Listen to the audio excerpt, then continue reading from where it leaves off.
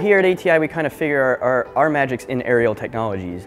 We do inspections, we do mapping, surveying, and of course then a lot of that's used for agricultural purposes. We deal with government entities and universities and public entities and private customers who have all kinds of different uses for imagery.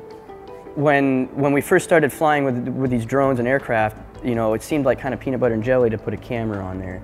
And it's always kind of been, well, what's the next device? What's the next thing that we can kind of, put under one of these? Now we can see in a medium that we can't really see with our own eyes.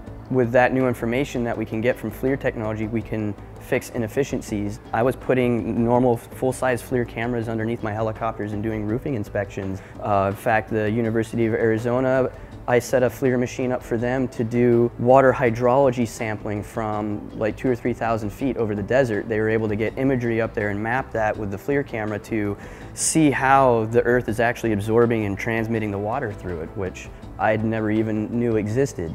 So for me, it was enabling my customers to fly safe and to have a device that's going to serve their purpose. I learned a lot in all the different types of payloads people started coming and knocking on our door, and FLIR was definitely one of those right in the beginning that was going to the top of the charts real quick.